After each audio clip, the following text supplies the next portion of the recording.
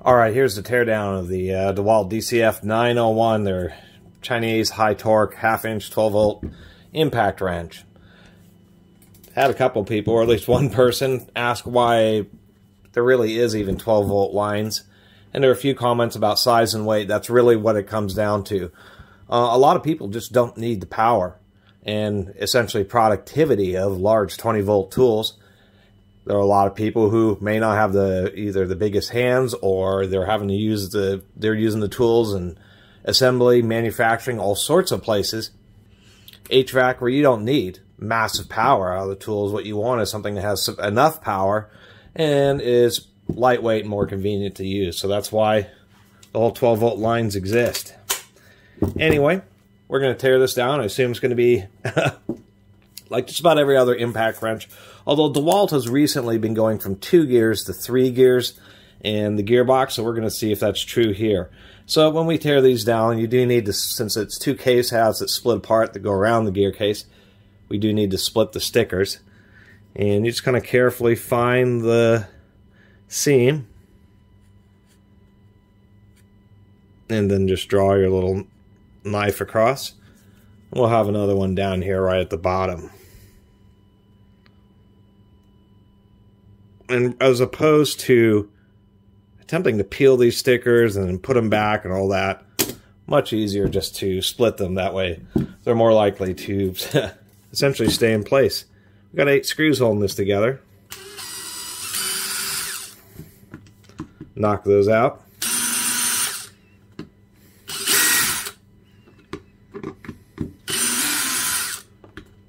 All T10s.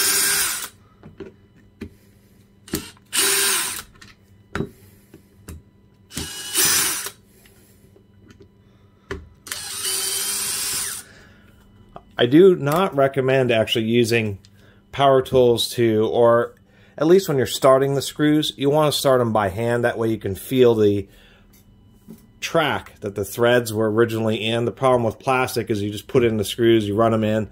Half the time they end up basically cutting a new track, which causes more warping and damage to the plastic, and the screws just don't hold it as tight. Once we've done that, we just slowly... Oh, I did forget the back sticker. Now we ought to just kind of work it up. On most power tools, the side that you remove, actually most electronics and things that you disassemble, the side that you pull the screws out of, I would say 98, 99% of the time is the side that you lift off. But you always kind of want to double check, but usually that's how it is. I kind of like the slightly, I should say, more mature design, where they do have these steel dowel pins here. We have another one down here, and I do like that. It helps hold the case together a little bit better, and it's something more recent. Not all of DeWalt's brushless tools are quite built like that. We have the big brushless motor controller, power capacitors, the switch. If we can get that, there is our numbers on the switch. And yes, since these are brushless, they have a little computer in there, and so they actually have revisions, and that even looks like a software version right there. Anyway, little rubber bumpers to help prevent the motor from rattling around. It is a back fan unit, which is interesting. The impacts suck air in through the middle of the tool and blow it out the back, which is unconventional, where the brushless drills are conventional. The fan's right here, and it pulls in air through the back and then blows it out through the middle of the tool, just like corded tools. So that's always been kind of interesting. This series of wires here are for the Hall effect sensors and magnetic sensors, so they can sense what the motor is. It helps with low-speed torque. So anyway, and then we just have a little area right here where the wires go in for the little light ring. Always a little bit of a hassle. All the wires are all either soldered, or like on the Hall effect sensors, that connector is actually glued into the motor, very difficult to remove. The lights, however, are on a little plug, a little socket. It's under these wires. It's always a hassle, kind of a big hassle to get at. Anyway, we'll also notice down here, they have pretty short wires, so maybe they're not so worried about it. They do have some strain relief, but it'd be nice to see some hot glue or something on there just to help reduce the chance of fatigue. A lot of cordless power tools, if they just stop working, it's the first place to check to see if you have wires that have fatigued right there at the battery connector. Finish pulling this apart. Interestingly enough, these are essentially assembled in a fixture and then set into the body. There's our reverse switch. Make sure that the little center tang gets over the little nub on the switch, because it sure is special when you reassemble a tool and realize you got that switch not in the right place. So we'll just pull the whole assembly out. There's our integrated sticker for anti-shoplifting.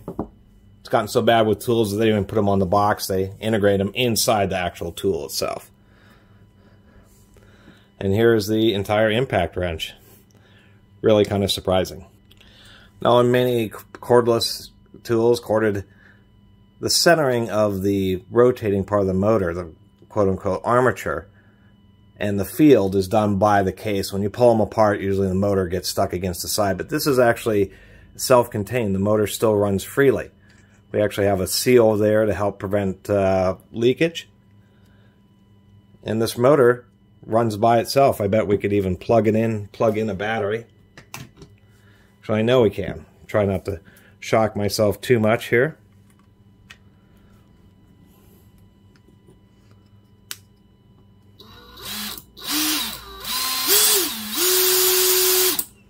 Kind of neat to be able to run it like that. Anyway, let's take a look at this gearbox.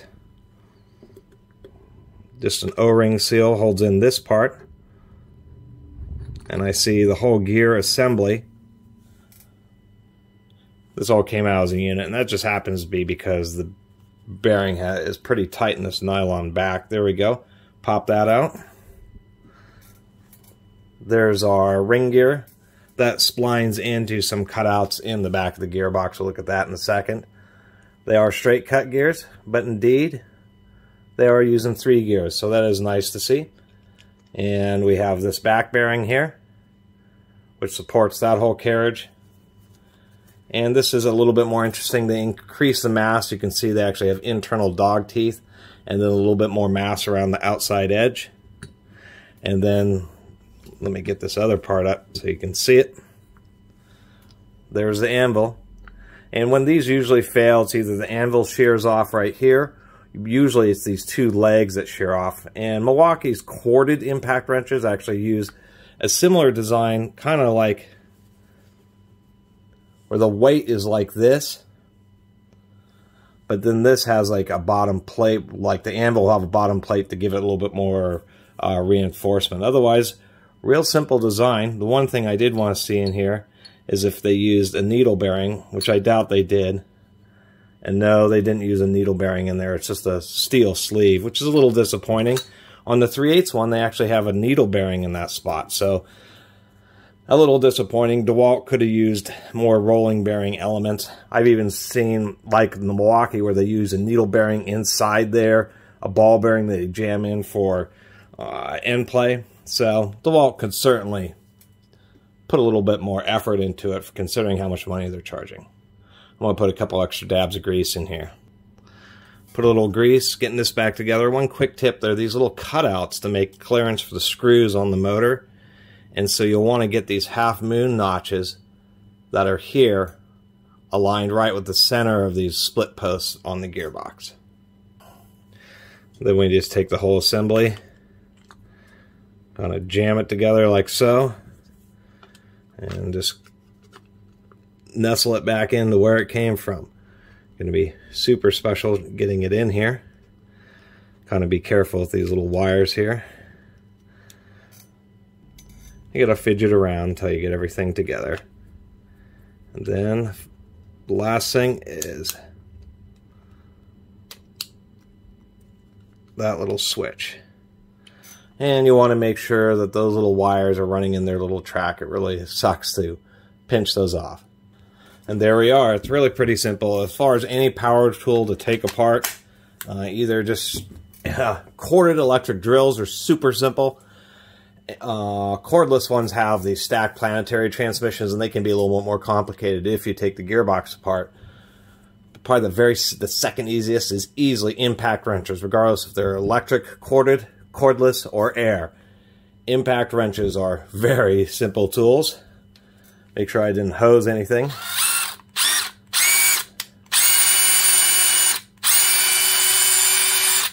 Clear out some of that extra grease. Let's make sure it impacts.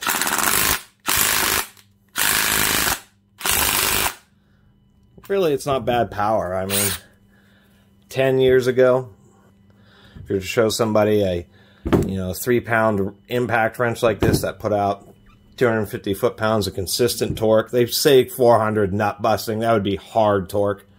The absolute peak sharpest impulse, which is difficult to realize in real world conditions, but nonetheless, even though this DeWalt's pretty expensive, it's still kind of neat that you can get this kind of power from an electric tool in a pretty compact size. So anyway, that was the Teardown, and I usually do that with a lot of at least the newer power tools, just so people can see what's inside.